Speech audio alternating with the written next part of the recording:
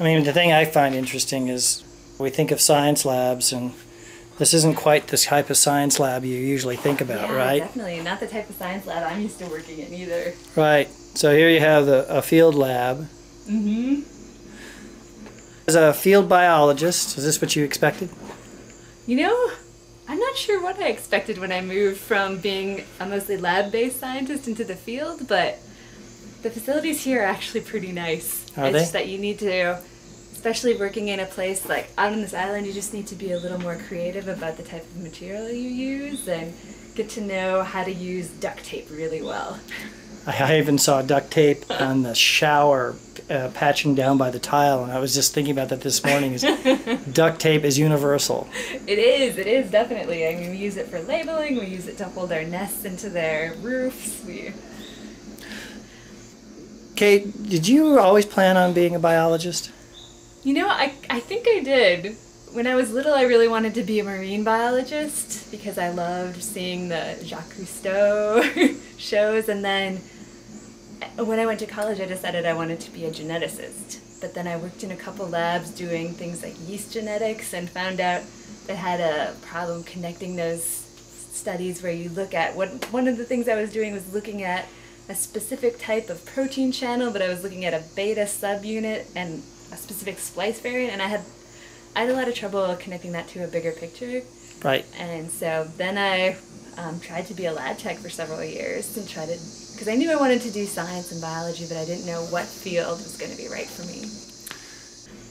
For young scientists or scientist wannabes, they might be, lifelong learners. Yeah, definitely. What kind of advice? I think it's really great to just keep your mind open and always be willing to explore new areas. For a lot of people, and for me too, I was really dead set on this genetics idea, and it took me several years to convince myself that it was fine for me to look in other directions, explore new things, and after 3 or 4 years I started working in a honeybee lab, and it was really, I just loved it. Right. So I think if you can keep your eyes open, keep exploring, you'll always find something really interesting and new. If you had to tell me what was your hardest subject in school, what would it be? My hardest subject in school would have been chemistry. Chemistry? Definitely. Yeah. Biochemistry or just plain organic? Organic chemistry was difficult for me. Okay. And then what was your favorite class? My favorite classes actually usually were English literature. English literature? Yeah.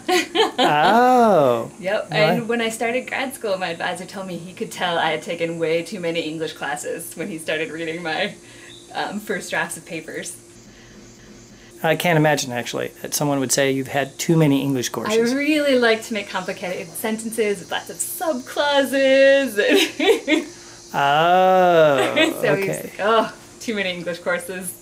Right, so what we want to do is get you into the kidifying mode, write it plain language, right? Right, and that's important for science communication because you're talking about really complex ideas, so if you try to use complex and difficult language, it's just compounding the problem. So it's a real skill that some people have, like on the Ask a Biologist website, where you can put these complex ideas into straightforward language. And So, Barrow, Colorado Island, middle of the Panama Canal. yeah. This is your laboratory. You actually take a boat just about every day that you need to work here, which is Yep. how many days a week?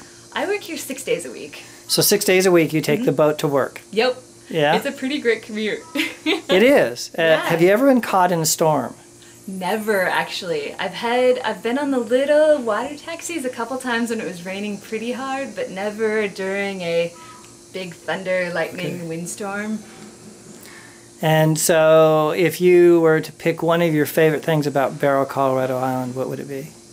Oh, I think it's just being able to walk on the trails and you see all sorts of animals. You see like army ants everywhere, there's different kinds of birds, there's toucans, there's monkeys everywhere and agoutis. So it's really cool. It's like working in a zoo. Right, a living zoo. And I have to say it's about the same experience I've had where you'd be walking along and every day is a new adventure. Oh yeah, and it's incredible. So when I'm doing my observations and studying the bees, it's easy to focus on that. But on days when I'm just walking around the forest looking for sticks that might have nests, so spend hours and hours picking up dead sticks, looking at them. I have to wear headphones, so I stay focused on that. It's funny, I'm recording this and I'm doing two things. I'm looking at the top of the brim of my hat where there's this ant walking along. Just as we're talking about nature everywhere. Right, exactly. And sometimes we're trying to keep nature away from us. We got these fashion statements with our socks, wrapped in, well, our pants tucked inside our socks. And, oh, yeah. Yeah, we look like ultimate nerds. Well, you don't look. Yeah, you don't look like a nerd. You look really kind of cool, fashionable with your yellow boots. That's the brightest color boots on the island, I have to say. They are. Yeah, well, and talking about keeping nature out, so this is a lab space that's right on the edge of the forest. And a couple times this year, we've actually had army ant raids that have come into the lab. And so to keep them out, we keep our bees in these boxes up on those little tables and cover the legs of the tables with this really sticky chemical substance to keep the ants out. Oh, interesting. So we go to a lot of take extreme measures to keep the ants from eating all our bees. An army ant raid. I love it. Yeah, it was pretty exciting. There's been a break-in, but in this case, it wasn't a person. It wasn't a human. Exactly. It were the army ants. Thousands of army ants. Right. So have you been stung or bitten, I should say, by an army ant? I can't remember if they have a stinger as well. Yep. Do they? The army ants have a stinger as well? I think so. Okay. So actually, there are two types of ants, as we know, two basic types, and ones have stingers, and I have to go look at my taxonomy on them, I guess. So you're on the edge of the forest, and you get to basically have a living zoo every day. Yeah. What is the thing that you miss the most? Oh, what is the thing I miss the most? I think it's going to be really prosaic, but what I really miss is being able to order lab supplies and have them come the next day. Well, I can understand that. Yeah, next day service is kind of nice, isn't it? Yeah, so I actually, maybe to put it more broadly, because it affects other aspects of my life, I really miss the ability to not have to plan ahead. Right, or to capture the moment. Sometimes you might have planned ahead, but here we have this opportunity to do something that comes to mind. Yeah, I could imagine that would be something to be missing. Again, I'm just amazed at this what we call a field lab. And what is this net over here? So that's a mosquito net. We use it to open our nests in. So you can see down here is some sticks where we've opened and found some nests inside. You can see the little bee tunnels. Yeah. So, wow, cool. And so this has been basically destroyed because we pull out the brood cells to raise the developing larvae and pupae. Right. But we've got a lot, and we also find a lot that have been opened for us and all the brood removed. By some animal? By some animal. We've never seen what's doing it. Someone suggested to us that it might be silky anteaters, which it's pretty cool because people hardly ever see them. But if it is them, they're all over the island because they get a lot of nests. They get a lot of nests? Okay. So how many bees have you raised? How many bees have you been the mother to? Oh, hundreds this year. Hundreds? Which is great. We had there's a lot of bees in the forest this year, which is great. And the kind of bees that you raise aren't the normal kind of bees? No, and they're, so actually it's interesting, and it took me a long time to process that too, but most bees are actually solitary. Most different bee species are solitary. They don't have these big colonies like you see with bumblebees or honeybees or the stingless bees that we see all over Latin America. Right. And these, I actually got to see some. They're incredibly vibrant. I mean, almost like jewelry. Oh yeah, they're beautiful. The orchid bees that I work with especially are just beautiful colors. In Panama, we mostly have blue and green, metallic, shiny orchid bees. If you go into Costa Rica, for some reason, they're more coppery and bronzy and red, but they still have a few green. So it's this amazing diversity of species, and they're just incredibly beautiful. And that's another use of iridescence, which is a really cool thing, a different way of getting this color. Right. Not like paint, not like a pigment. It actually is a really interesting structure. And we talked about this on Ask a Biologist with one of our previous guests on the radio show.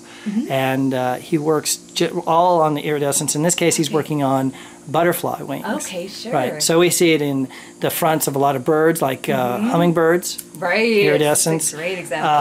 And then, of course, a lot of the beetles have some very cool iridescence. And now your bees, you know, these... Oh, they're incredible. The orchid bees, I have to say, are great. And then, what was the cool material, what was the chemical you were using just to attract them? Because there were no bees. Right. And within minutes, we had bees. Yeah. So there's a bunch of different chemicals that you can use there. And the main thing they have in common is that they all have really volatile scents, so scents that disperse really well into the air so the bees can smell them. And what we were using was primarily a chemical called cineol. That's an extract from cinnamon type material. Ah, so we like cinnamon on our bread or our maybe our French toast. Right. They like it as well. Yeah, they like it. And so what are these are the males that are coming, right? Right. And so they're loading up on the scent for what reason?